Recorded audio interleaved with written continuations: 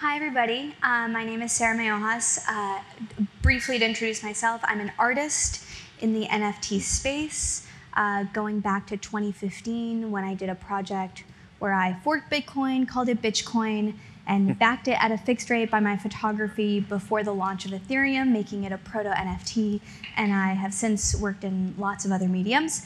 And I have worked with Christie, Sotheby's, and Opensea. Yes. And so I'm delighted to be asking these questions. So for all of you, will you all briefly introduce yourselves and tell us what firm you're representing and what your experience in the art world has been to this point? I can start. Hi, everyone. I'm Lydia. Is my mic on? Hi. Hello? Hi, I'm Lydia. I'm from Christie's. I'm part of the digital art team at Christie's. So I deal with everything from art curation, artists, client management, working on the development of our Christie's 3.0 on-chain platform, and everything else that involves NFTs at auctions that comes through Christie's. And yeah, it's been quite interesting. My experience at Christie's started in the Impressionist department, so very different, but I have a background in trading. I used to trade interest rates and FX rates before I joined the art world. So when I was asked to join the NFT group, it was kind of right in my alley to do so. And it's been kind of a wild ride since I joined a year ago and seeing the market develop. So I'm Michael Bohana. I work at Sotheby's.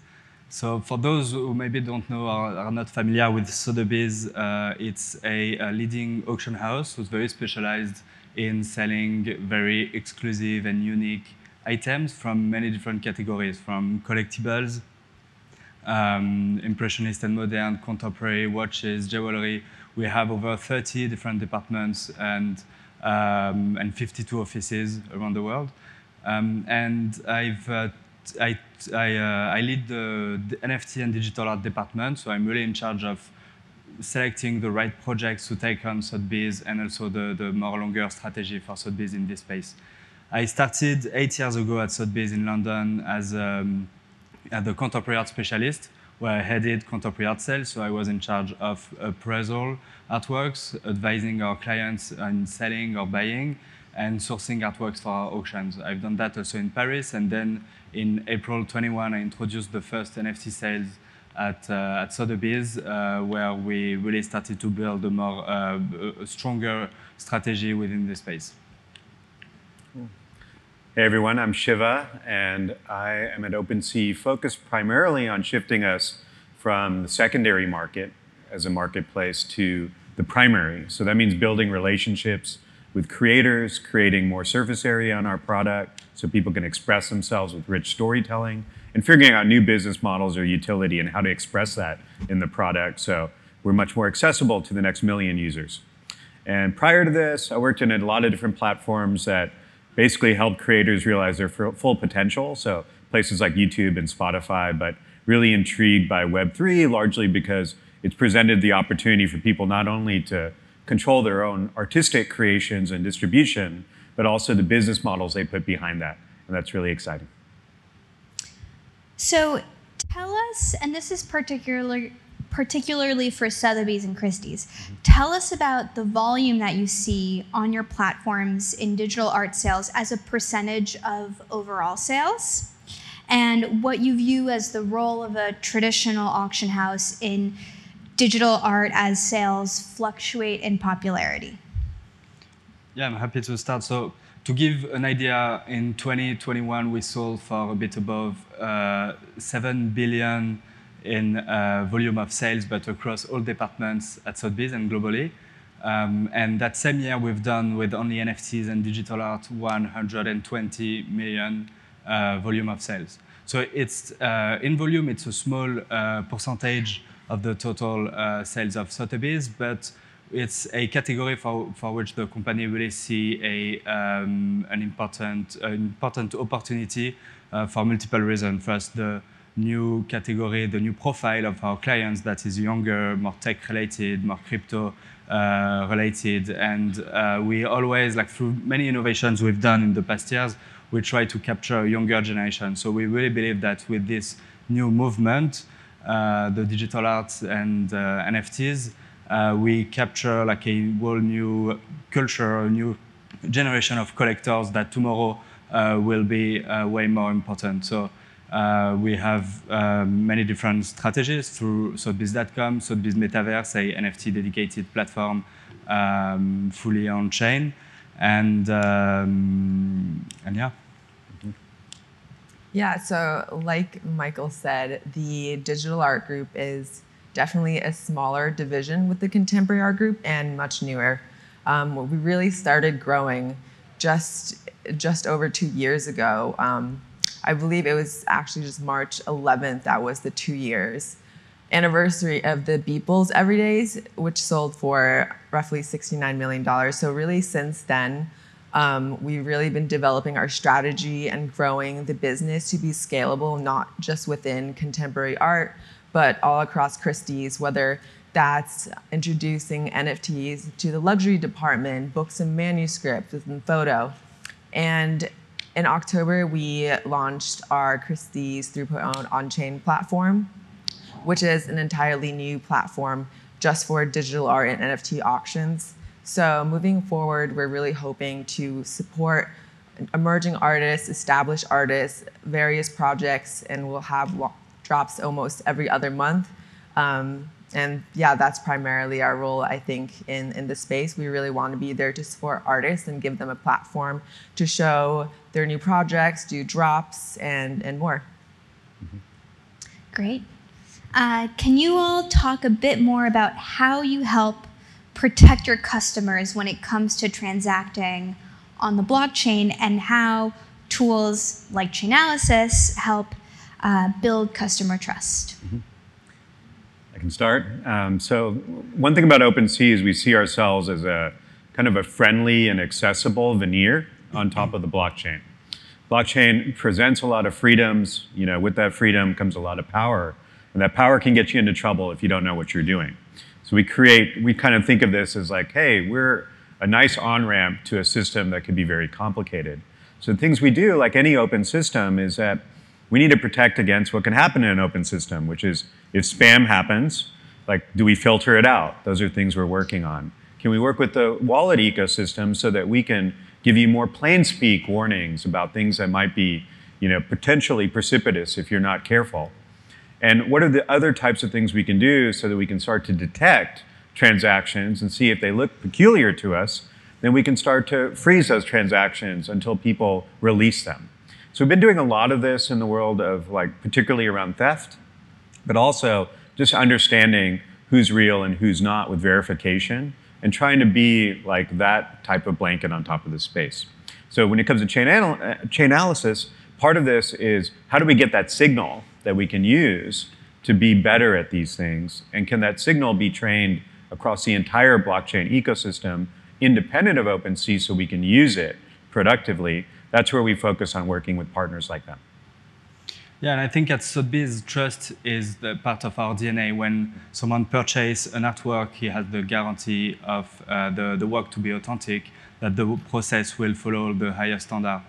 Also to have the auction house to be very transparent on the current condition of the artwork, etc. And with NFTs, we had to follow the same higher standard, and I think it helps many actually like traditional clients who wanted to dive into NFTs, like to purchase in a more on a marketplace with a brand that they already know, they trust, and so our use of Chainalysis is also very important, especially to meet all our requirements in terms of KYC and MNL. Yeah, KYC at Christie's is very important and necessary whenever a client completes a purchase at Christie's. So, you know, when we launched the on-chain platform, we needed a way to vet all the new users and the wallets that will sign up on Christie's 3.0. And Chainalysis has been great. We work very closely with Chainalysis and the Christie's compliance team to vet every wallet that signs up onto the platform. And I think a really interesting statistic is that, you know, out of the many wallets that have connected thus far in October, Chainalysis basically shows the level of risk. They run these wallets through their platform and they show a low risk, a medium risk, or high risk. And we have yet to see anything other than a low risk thus far. So it's an interesting statistic. This next question is for Opensea. As NFT marketplaces compete, and specifically around royalties, exclusive listings, and transaction fees, how do you look at differentiating yourself to retain existing users and attract new users? Yeah, it's been a wild year. So we've seen two different populations emerge. And the way we think of those populations is folks who are super active. It's a very concentrated base of people right now who are largely buying and selling NFTs at volume. So for us, these are the pros. And then we have the next million. And I think we're still on a quest to get the next million into like the ecosystem and make sure that they understand what's going on. They still value the aspects of ownership and transparency around that ownership, but also portability. But we want to see new use cases develop that take advantage of those primitives. But that experience is very different than coming into effectively something that is blinking lights and alerts all day versus something that's guiding you through your first purchase. So what you'll see us doing starting today is that we've effectively got two products in the mix. One is Opensea Pro and Opensea. Opensea will shift to working closely with creators, giving them more storytelling options, sight, sound, and motion to reach that mainstream user, and then be able to do that with a credit card or their bank account versus knowing anything about crypto. Whereas on the other side, we'll work with folks who are really prize liquidity and need tools to manage that liquidity. And that forking of the user base, we think, is an exciting thing to pursue.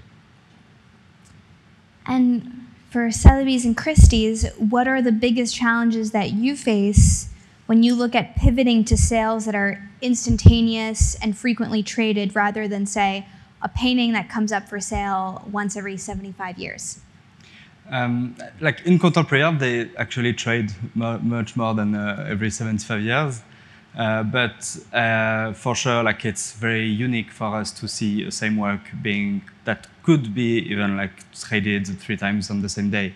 It affects the price. It changes also the perception of the market because it's very speculative. So it was very challenging for us, I think, to navigate through a very fast-moving market when we take time actually for curation, to price, to evaluate the quality of the works, and that's actually the market moves faster than that. So we had to really put ourselves in a position where we can move very quick in accelerating all our process in terms of onboarding clients, on consigning works and selling them.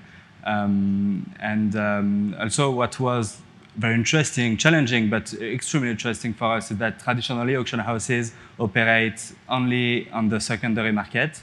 It's a bit in respect of the ecosystem in traditional art, where you have the galleries that manage and represent the artist. Then you have the auction houses and the dealers who do secondary market, and the museum who do curation and education. And this ecosystem in the digital art space, NFTs, is like still a bit forming. It's still unsure who's like which actor should be placed where in this ecosystem.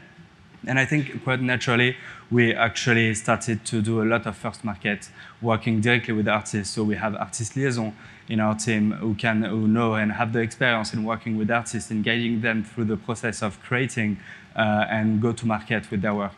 And that's, for us, it's like a huge privilege to work directly with artists and then to be able also to better translate to our collectors on the importance of certain work, because we've been closer actually to the creation process.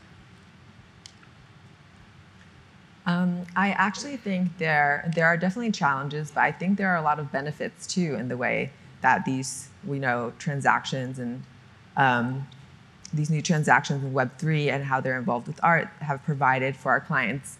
For me, I think that a lot of the feedback we heard from clients prior to us building an on-chain platform was a lot of the tedious post-sale processes and due diligence that would come, say, when you dealt with a rare painting that would only come to when you come to market every 75 years or so. And I also think there's a misconception that with transactions in NFTs and digital art, maybe because of how quick and transparent everything is, collectors might not explore all the due diligence checkboxes as with a traditional painting. But I'd say, in my conversations with our clients and collectors, that's not always true. And there are quite a few of collectors that are holding on to dearly their special pieces, and I think it will be years before they're traded and sold, actually.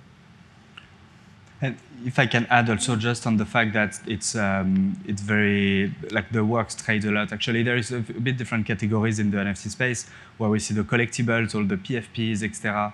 And where we see more volume, there is more supply and maybe also a lower average price per works. So it helps also the higher level of trades. But you have also like digital art with artists making one-of-one NFTs.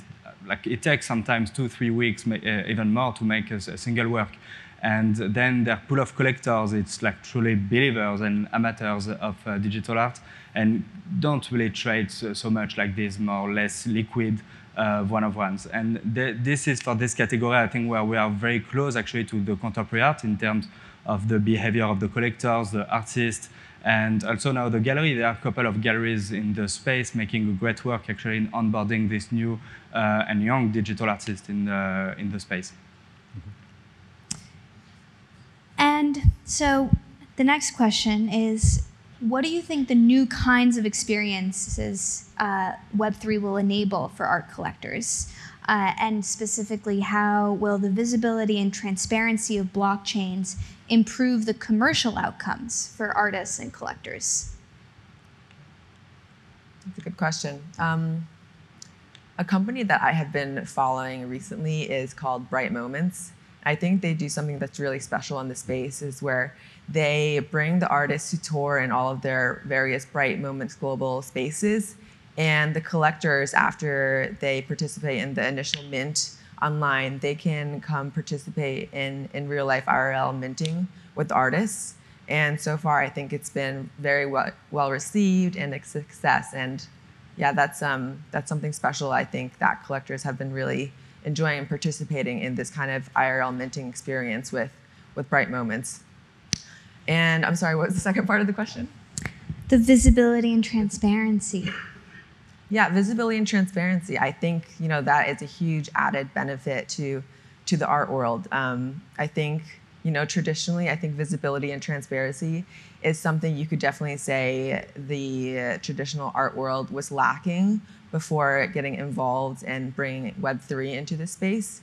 And it's only helpful for collectors to see very clearly certain transactions that have been taking on prices, and this is all something that you can see, which is the beauty of Web3 and the beauty of blockchain. And I think the behavior and the experience for the collectors evolved a lot since 21 and today's, mainly because it's very less speculative in the market, and you start to see like an important pool of collectors collecting works and interested in actually hanging them at home, getting them printed or properly displayed. And in the meantime, there've been like a great innovation and development made in order to properly display digital works at home. And so I think we start to see collectors really behaving like collecting contemporary art and enjoying the same type of experience. And it goes also along with the way then the collectors are, and with the transparency of the blockchain, we can identify very easily the collectors of certain artists. And then these artists leverage that in order to give them access to their next exhibition, in real life exhibition or a dinner. And they use it as a CRM, the same way a gallery would work. So it's interesting to see that, and I think it helped also these collectors to be way more active in collecting. It means defending on social media, really showcasing their works on the metaverse or physical. And we saw also through the past 18 months these collectors becoming almost like a gallery in the way they process. They created a vitrine, a website where you can see the artists they collect, some information about their artist, and We've seen like a few collectors like really playing now the role of a gallery, even like going into selling the artworks of their artists. So it's interesting to see this evolving with the collectors taking actually a very important part of the ecosystem. Yeah, I geek out most on the transparency side of it, which is, you know, if you look at the prior worlds, right, like curation has always been a very important part of discovery of art. Galleries played that role for a while, but often those relationships were private, or the most meaningful connections were from private collectors. Now we've got a world where you've got a digital asset out there, people buy it, and you can start to score that graph around it. So we kind of have like an interesting like Google PageRank for curators that's completely public out there. And hopefully that democratizes the ability for a lot of artists to like escape sooner in their careers, because you can see people who've selected them, collected them, and start to score that in interesting ways and say, wow, this might be someone I want to pay attention to because she's awesome, and a lot of other people think she's awesome, and I'm a part of that community by collecting that art. That transparency could be really interesting if we build the right experiences around it. So that's what's fun for me. The last question is a bit of a pie in the sky question, and it's about AI. So how do you think that attribution for art should work with generative models that use artists' work to train on and then produce works that look very similar? Do you think that there will be a platform-based solution for attribution? Do you think there could be a cryptographic solution to this? What do you think? Yeah, I think I don't have fully formed thoughts, which is why it's a question. I think that there is with these models like Midjourney, DALL-E, that are undeniably a step forward in terms of a tool for creation, there's no way to ethically source that content. Just their existence is a huge copyright violation, and the issue is mostly, in my eyes, when you have in the style of Miyazaki, right? There was a huge amount of resources devoted to creating that style, and now anybody else can do it. And so I think that there should be some sort of solution, either within how the model is trained and be able to like isolate those images, or that every time someone in the text prompt puts in the style of X, right? Part of whatever revenue should cryptographically, should maybe on chain get returned to the original creator who's cited as a specific style. But I'm really problem solved. Yeah. I think it's not new at all in contemporary art since actually early 20th century that artists use existing even like items or just like existing works from other artists to reappropriate them the works and make like a new work signed by them. And we have the example of Richard Prince, who's like, there have been some controversy around him, but he's been using photographs from from advertising that he doesn't own, but like using as his own work of art. But then because it's in a different context and he signs it, it becomes a work of art and escape a bit all these rules he tried. But I think it's not new, and there is like a whole movement in it's called like reappropriation art, where you have artists who their only concept is like copying a work by Andy Warhol, let's say, but just making it very, very small, like 7 centimeters, 3 inches big. And it's conceptual. It's just an image of a replica of a Warhol, but it's a work by another artist. And I think it's actually very interesting, and using other artists' works as an influence or as a tool, as a medium, been there like for a very long time. So it needs to be framed and understood, and also we need to know how to describe it, to describe it when we sell it, for example, or present it. But it's not new for me, and just need to be more legally framed somehow. Yeah, I agree. Think about Richard Prince, a very successful artist, known for some of his appropriation work. So this kind of issue and this problem is really not new, but in the way that AI is involved with, taking, IP and copyright and I think there's issues that are raised in the news kind of every day surrounding the hot topic of AI and AI art, which is extremely popular right now. And I think, you know, there are some hesitations and people are wary to get involved. And I think that may be why AI art, the prices you see aren't up there compared to something like generative art, for example. So yeah, it's really, it's an interesting and very good question. And I'm not really sure what the solution is, but going forward. Yeah, I look at it as like there's a real positive force where there's a lot of stories locked in people's heads now who can't bring them to life. So for those people, AI is a superpower, right? I can have a really interesting idea, it's something I can imagine, but I can't craft it. And this might be able to help me craft it. On the other side, you know, an AI at the end of the day, it looks at anything out there, and once it sees it, it's going to create it, right? And this is like the biggest form of infringement that can happen.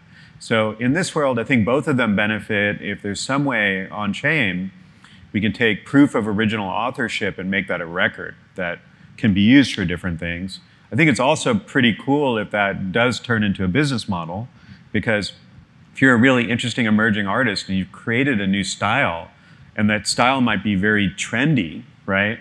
You want as many people to use it in that short period of time.